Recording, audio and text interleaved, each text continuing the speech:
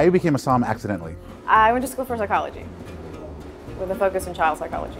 I think it all came together pretty untraditionally. I've walked a pretty crooked path to get where I am, but I've always known I've loved food. I love wine. I grew up with it. It's a passion. It's in my family. There's not a meal that doesn't involve wine.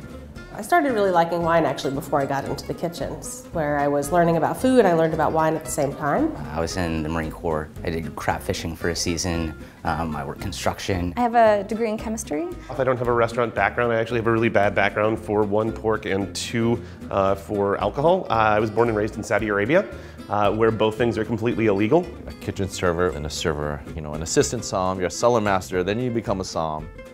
Then assistant wine director, and today wine and spirits director. I grew up in the woods in Arkansas on a farm. I had a very experiential upbringing. My mom's family is Italian, and there was always kind of wine around. Food was a really important part. We always ate together at the dinner table. I was studying philosophy and political science and actually working on my master's thesis proposal, and started studying wine and making money, and really enjoyed wine, and figured that I could still have philosophy and political science as part of my MO, but I could do it over a glass of wine, and instead of, you know, trying to teach in a classroom, I was teaching from behind a bar.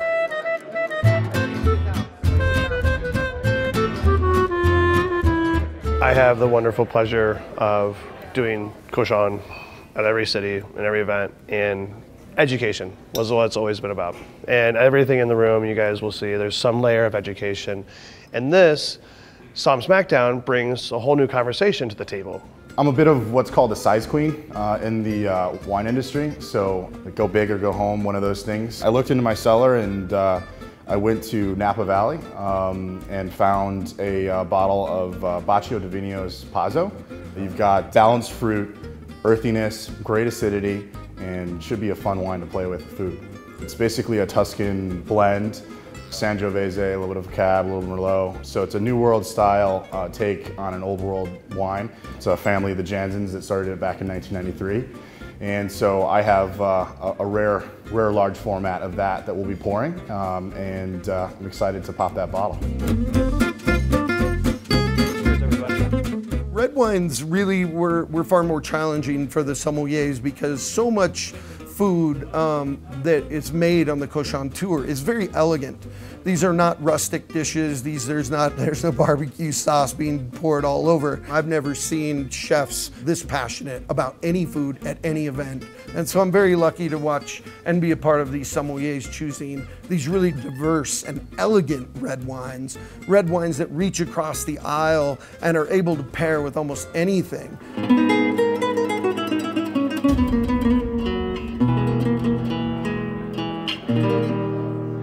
So the Alguera Maranhão, it's a light aromatic red wine, really good balance of red fruit and some savory elements, oregano, other savory herbs, crushed rock and leather, and a little bit of savory meat as well. I've found that it can handle the lighter, more delicate dishes with equal ease as it does some of the richer items. Maranhão, which is the Spanish pronunciation, I think if you're saying it Maranhão, you're also correct, but the Spaniards would say Maranhão.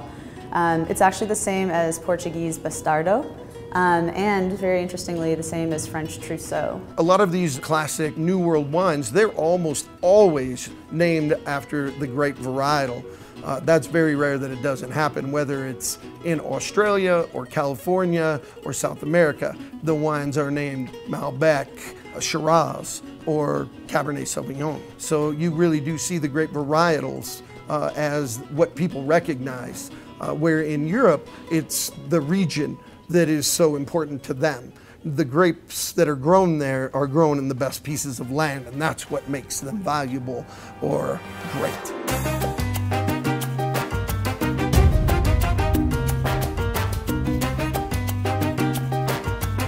I brought Vino Laurea Frappato 2013 from Sicily, and so it's a mid to light-bodied red wine with great cherry notes, wonderful acidity.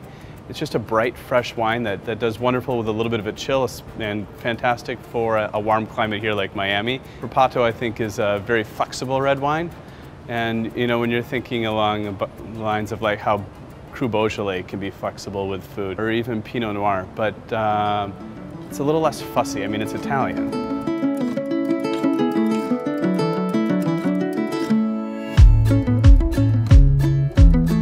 think passion's infectious. You see somebody who else has a lot of passion for a subject or a program or a project or a bottle of wine, and you want to learn about it.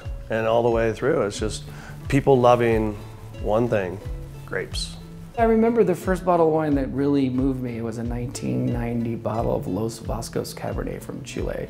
It was a glass of Chenin Blanc. 1998 Canoe Creek Vineyard Merlot from Chateau Ste. Michelle in Columbia Valley, Washington.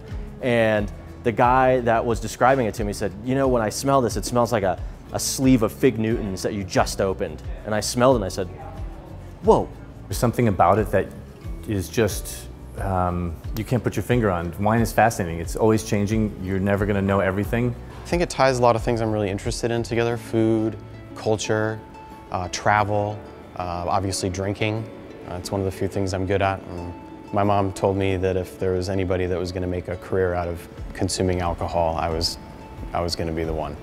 Truthfully, let's get right down to it. Get out your Kleenex. I'm a sommelier because I love taking care of people. I truly do. And when I was a little girl, my grandparents used to take me to, you know, maybe it was a steakhouse on my birthday or somewhere for a graduation, and 20, 30 years later, my grandpa would say, do you remember that waitress that gave you extra cherries in your Roy Rogers? And I'd be like, yes, I do.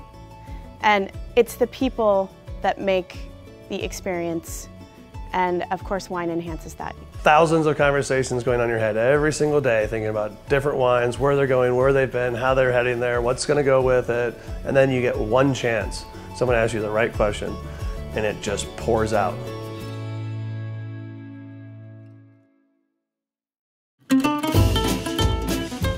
One time I accidentally pulled off the bride-to-be's mother's wig with a button on my shirt. So that was probably the most real moment for me, occupationally.